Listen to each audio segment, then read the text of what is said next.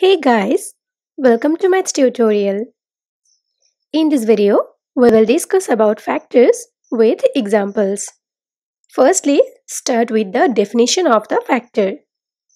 Suppose n is a given number. A positive integer m is said to be a factor of n if m divides n. Now let's understand this definition with the help of an example. We will consider the number 4.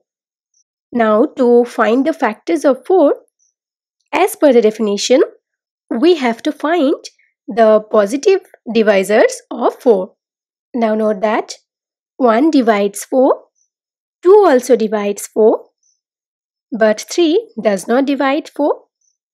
Again, 4 divides 4. So, according to the definition, we can say that the factors of 4 are 1, 2, and 4.